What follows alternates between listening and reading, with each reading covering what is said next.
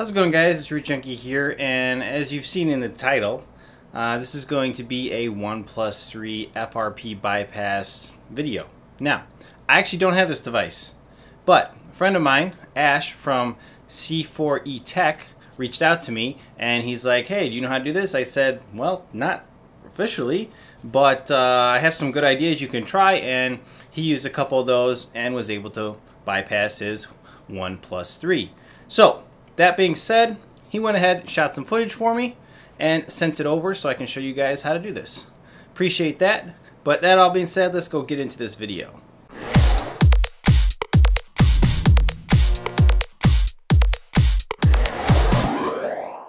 The 1+3 bypass method. So you can see we're locked out on a Google account here, but if you go back, make sure you're connected to Wi-Fi first, but then go in here, add a network.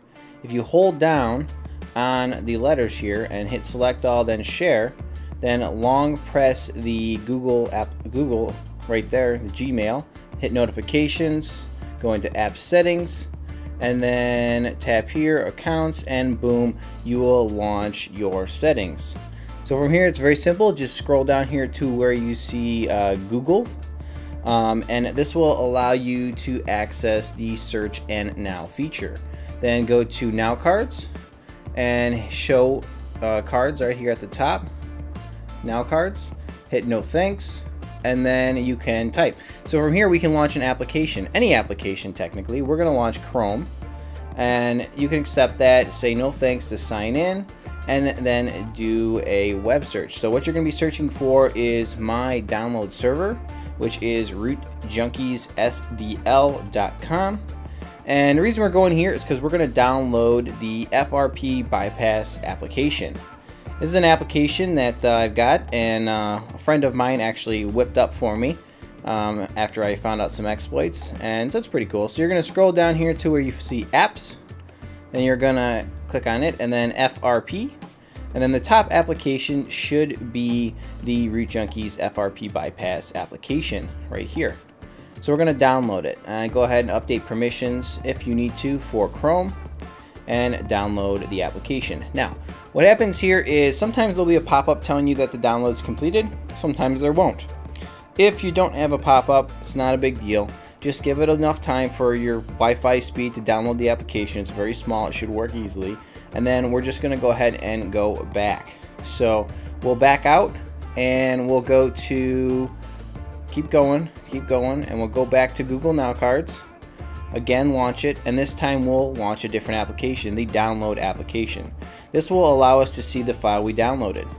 From here, we can go ahead and click to install, allow unknown sources here in settings, right there, there you go, and go back, and then click it again. This time you'll be able to install the application. You can accept this pop-up if it comes up.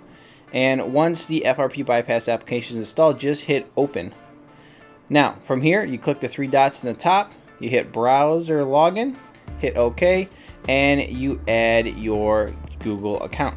Any Google account that you have a username and password, it will sync it to the device, and once it's synced, you'll basically be past FRP.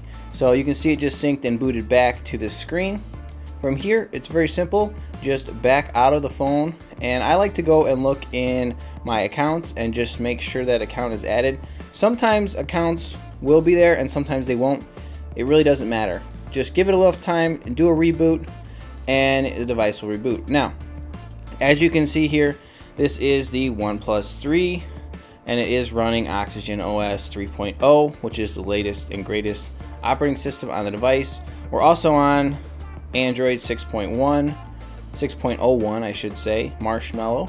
So latest software on this device. Now, once this thing reboots, it's still going to be on the setup wizard, but it's not an issue. You're thinking, oh, it didn't work.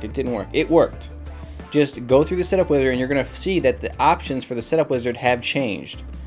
Sometimes it'll say you've already logged into the previous account, and just let you continue through. Sometimes it won't even show you a different account. It'll just let you go through the setup wizard and complete it, and boom, you'll be in. So it can vary a little bit, but see right here, add an account, just hit next. You can see it's very different looking.